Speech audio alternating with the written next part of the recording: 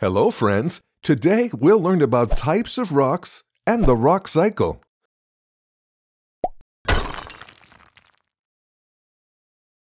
Rocks come in many different colors, sizes, and shapes.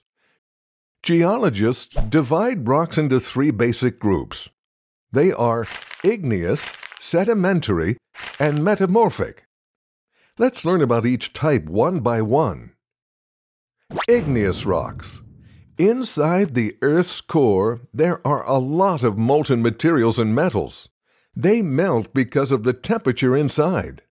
The melted material puts too much pressure on the Earth's surface. Sometimes the surface breaks, and due to this, the magma comes out. When it comes out, it's called lava. It gets cold gradually and changes into the basalt rock. The rest of the magma that doesn't seep out stays inside the Earth. The leftover magma inside changes into granite, a type of igneous rock. You may have seen statues made of granite because it's so strong. Now the sedimentary rocks. They're formed when sediment compresses. Sediment is comprised of tiny rocks, plants, and dead animals. They reach the sea and stay in the seabed. Over millions of years, more and more sediment builds up and compacts. That compacted sediment eventually becomes sedimentary rock.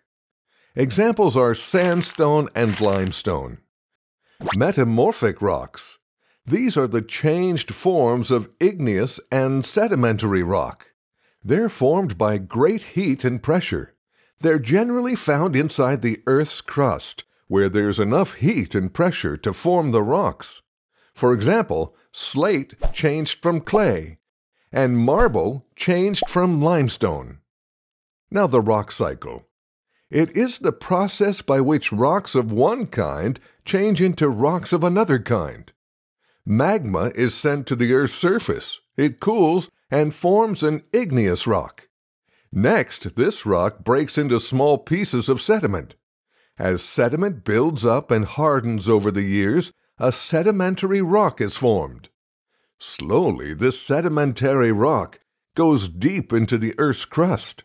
When the heat and pressure get high, the sedimentary rock will metamorphose into a metamorphic rock, and the cycle will start all over again. Now you know a lot about rocks. Please drop a like, leave a comment, share the videos, and don't forget to subscribe. Bye-bye.